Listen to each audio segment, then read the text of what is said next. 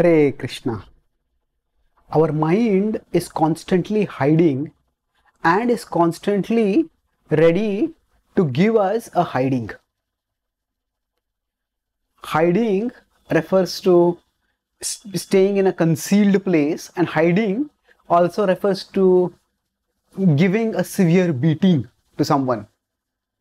So our mind is constantly hiding in the sense that our mind exists inside us, and because it exists inside us, it is not easily accessible. It's not easily visible. It is something which we can't see, and it is whose very presence also we tend to forget.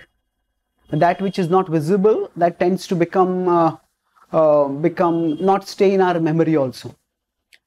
So our mind is constantly hiding because it is inside us, not visible to us, and in that sense it is concealed from our vision. And while it is concealed, it's like, say, if we are in a room and somebody pinches us, somebody whips us, somebody stings us, and we cannot see who is it that is stinging us.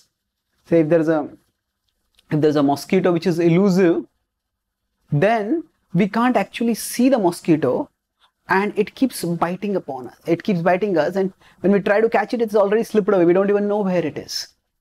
So the mind is hiding inside us. So it's not a mosquito which we can catch.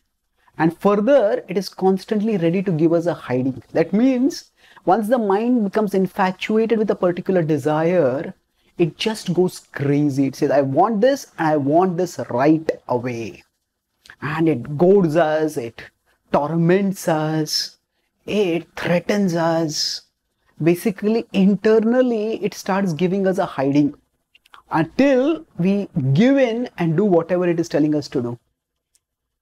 So, if we understand this is how the mind is there inside us, and this is how it will keep tormenting us unless we learn to resist it, unless we make a plan consciously to remind ourselves that there is the mind and that it will trouble us.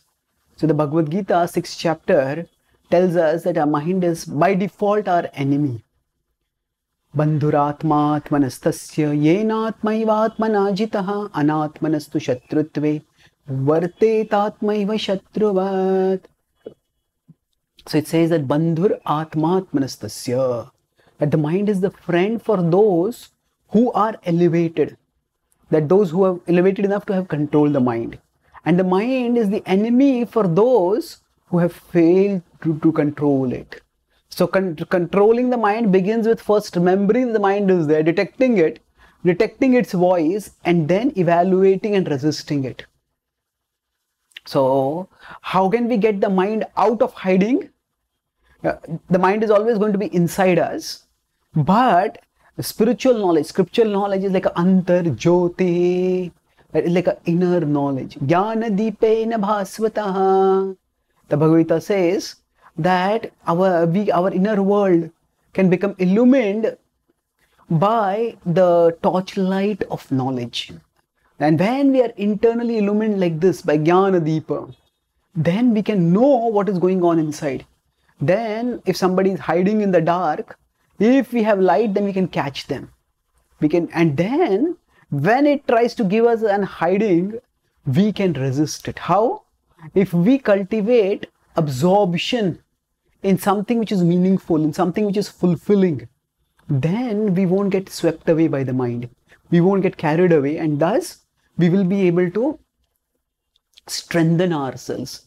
We will be able to overcome the temptations that the mind, the proddings of the mind that come from it, and we will be able to move forward purposefully. Thus we get the mind out of hiding with the torchlight of spiritual knowledge, and with the shield, with the protector of spiritual engagement, we save ourselves from its hiding, and then we engage it in Krishna's service, and gradually it becomes purified, and then it becomes our friend. Thank you. Hare Krishna.